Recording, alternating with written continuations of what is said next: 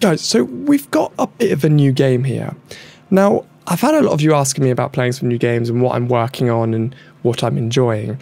Now, this is in a very, very early stage of alpha. If you're interested, I can make a video for you guys on how to download it, but this is on a very early alpha stage, and it's called Lord of the Rings Heroes something something something. It's quite a long name, but it's basically the equivalent of the Star Wars Galaxy of Heroes, I think. So it's called Lord of the Rings Heroes. So it is obviously made by EA, so it's the same concept. You've got your good, you've got your bad.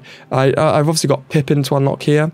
I just kind of wanted to load this game up and show you where, you know, I'm not going to be spending hours on this doing this video, but I want to give you a first impressions and then kind of reviewing a few things that I like. Now, I have to be honest with you, it's in very early, very, very, very early access. So I can't stress that enough. Do not judge what you're going to see here too much. So I've got a new healer. I needed another healer. So I want to get him to level 25 so I can get heals or squad members. That's going to be absolutely ridiculous. And I can now replace the other healer I was using on my team. And going straight into it, leveling up a character, I know, but you basically get gear to equipped and then it pushes them up. I quite like, as you can see, some of the stuff isn't all 100% accurate here. So what I really like about Pippin is that he works really well with Frodo, and they do these fantastic things on this game. Now, I really do like this, is that you can see best with, and it basically means that it upgrades their moves. So, and I really like the idea of that. It basically means when you've got one of these characters on, they can like do co-op moves with some of the other people. And I think it works very, very well. So if I go back here and basically show you my roster at the moment.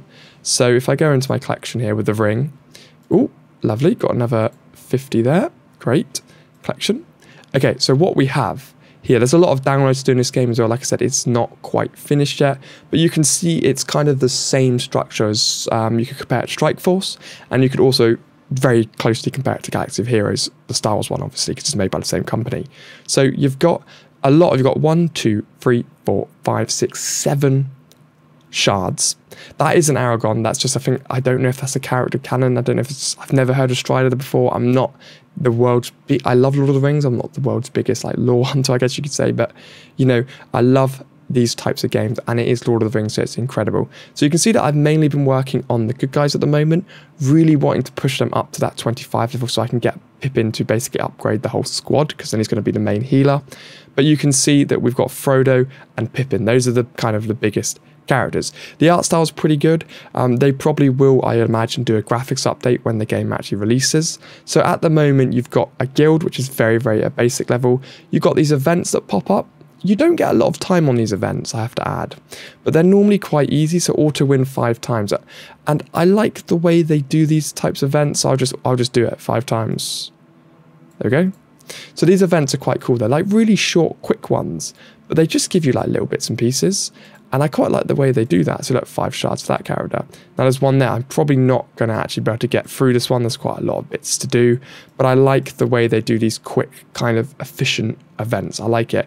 I wish they'd split the awards down each thing so you can get little bits and pieces to help. But I quite like that. They're quite rapid and you've got to be quick. Obviously, they've got the shops and everything that you'd normally expect. And like I said, there isn't a huge amount at the moment. But that isn't too much of a problem, really. You can obviously buy shards as well as you go. I haven't decided who to work on and things like that yet, but I'm just queuing all the supplies up and just sort of playing quite passively on this game in the background, because as you know, I'm very excited for the Street Fighter game, which should be coming out tomorrow. So hopefully I'll make a video tomorrow or the day after on that for you, and hopefully we can play that together. We can go along together on it. So obviously doing your daily missions here is probably one of the most efficient ways to level up, and you're also going to be able to grab 10 for Strider each time.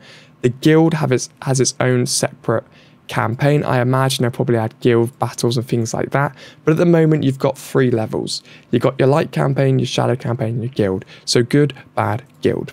And the guild can be combined with both characters. So what I've been doing at the moment in the guild battle every day is making sure that I clear 20 of these a day to help me in my chance of getting Pippin. So I got 4. The drop rates aren't great. As most of you know, when you play games like this, the drop rate never is particularly great.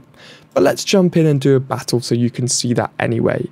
And like I said, this is basically it. This is the bare bones of the game at the moment. And I think it's obviously where they're just slowly pushing it in. So I'm going to drop him off, which lowers everyone's synergy. But if I put him on, oh, hang on. If I put Pippin on, there, it's gone up to 8 now. So the hobbits have gone mad with their 8 link. So obviously he's not doing very well because he's only got a 1 link. So if I knock him off and put my other healer on, we're on 6. Now we've got 8, 8, 6, 6, and 5. So these 2 here are doing a co-op move, and these 2 here are doing a co-op move, which is very good. And I've just got my main guy in the middle. So now if I ready this up and fight, you'll see now, yeah, the graphics aren't extraordinarily decent, but we've got Pippin, and obviously we've got good old Frodo as well. Now obviously I would like to get Gandalf and try and max him out, but these are kind of all on the luck of the draw, of the drop rates and things like that. So we have got quite far to go until we get to a good position. But you can see we are in the elf village here. You've got your cutscenes, you've got your auto mode, you've got your speed ups. So what I'm going to do at the moment is, as you can see, it doesn't particularly fit the screen fully at the moment. So you do kind of get a little bit like jabbed up, I guess you could say, because you're not actually sort of, you can't really see the guy off the screen there. But I'm going to use this move straight away. Hit, lovely 300. I'm just going to give him a smack. Just finish this guy off. Oh no, he's still got health. Well, that's annoying. Daggers. Lovely. So it's 1 down. So you see, we haven't actually got sound for attacks yet. But like I said, this is in very early alpha. And I just wanted to express how actually much I enjoy this game. These types of games. Good sort of tactics. Now, this is one of the co-op moves. If I put this on 1-time speed, right, watch. He does that. And then he calls for his mate who's with him. So now they do a double attack. And I really like the way. I think that's quite a unique way to do these types of games. If I was to pick something that was unique, it would. I mean, for some reason, that didn't do any damage. Look, ring, invisibility, stab. I'm going to do. It's going to do a normal hit. I was hoping I'd kill her, but it didn't. So they're not doing a huge amount of damage at the moment. I'm just going to keep doing the normal hits so I can stack everything else up. Lovely. And I got quite a good crit there as well. So that crit was very useful. So here we go. Sort of running in. Let's go just go for that guy. See, we got the double attack there. So that's quite cool. I don't know what this move does. Oh, it gives everyone fury. I'm not particularly sure what that is. I like this move. Look, fire, hit. There's 3 hits. It's stupid. Oh, we got a double hit at the back. It's going to heal.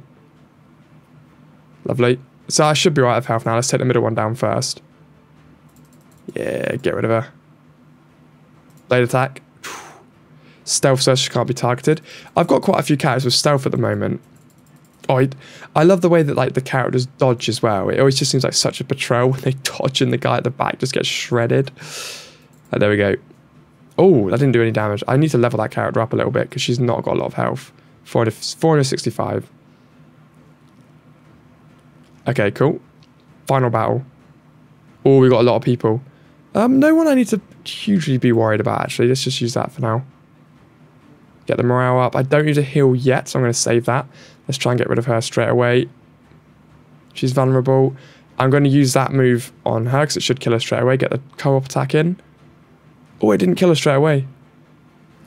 Oh, we got a healer at the back. Okay, I should maybe prioritize that healer a little bit. But my guys have still got enough health because luckily they're all targeting the tank. I'm going to hit that. That's one of my favourite moves, that one. I'm going to do the ring move on her. Sneak up behind. Hit. Can I kill her? Yes, healer's gone. I think that hits the person next door. Yeah, it does. So obviously there's some of the moves are really quite cool because they do multiple attacks.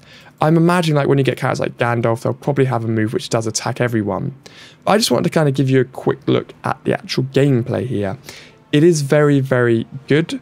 I think it's very easy, it's fun, it's simple. I imagine it will get very complicated. I'm certainly not going to say it won't. And obviously you've got your hard mode to go through as well. You've got your bad guys, you've got your good guys. Some of the hard modes as well give you character shards. But as you can see, the drop... Oh, that was actually quite a good drop rate on that one. So I do recommend if you like Lord of the Rings to get this game early. Even if you're just kind of just dropping on like I was doing here and just sort of raiding to get random bits and pieces just quite quickly. Because then at least you're still going to be able to get shards and get XP and gold and stuff for when the game comes out. There's a lot more happening. It doesn't seem like they're going to be doing resets because you can spend in-app purchases. And normally in games, if you can do in-app purchases, they won't do resets. I've just unlocked the new adventure mode as well. But there's a cool like tweaks and things. This is like the daily mode which kind of rolls around. But I like all these things to get abilities and stuff like that. So it is a pretty good game. I don't know why the auto button isn't working there. Now it will. So yeah, I think it's cool. And I just kind of wanted to show you a little look of it. And this is obviously the mode you do every day to get your resources in. So it's quite Raid Shadow Legend-y crossed with Galaxy of Heroes, I'd have to say. I think it's very, very good. And I'm excited to see how this game folds out, grows. Don't know what I'm talking about, but I'm excited to give it a go. So obviously you do have your auto mode as well, which is very good. You just leave them to go. Everyone's happy. Nice and easy. So I just wanted to show you this. I want to give a review on it. I can't give it too much review, but early alpha, it's a very solid game. It's simple. It's going to be fun. It's going to be a quite a nice time killer. It doesn't seem like you're going to need to spend a lot of money on it either, giving it that really nice free-to-play element. So I am very curious. I want you guys to sort of comment down below from what you're seeing here. Do make sure you like and subscribe for more Lord of the Rings, Disney and Street Fighter content, guys. I'm enjoying this game. I'm going to be playing it daily. So make sure you come and join. And have some fun with me on the channel, guys. Comment down below and let me know what you think. But I think this is cool, and I'm excited to get into it. So at the moment, as far as it goes, I'd probably just give it a solid 6 out of 10. I haven't got any gripes with it. It's a fun card collecting hero game with which has all of your Lord of the Rings lore in. So I think it's very, very cool and very, very fun. So let me know what you think, and I'll see you legends in the next one.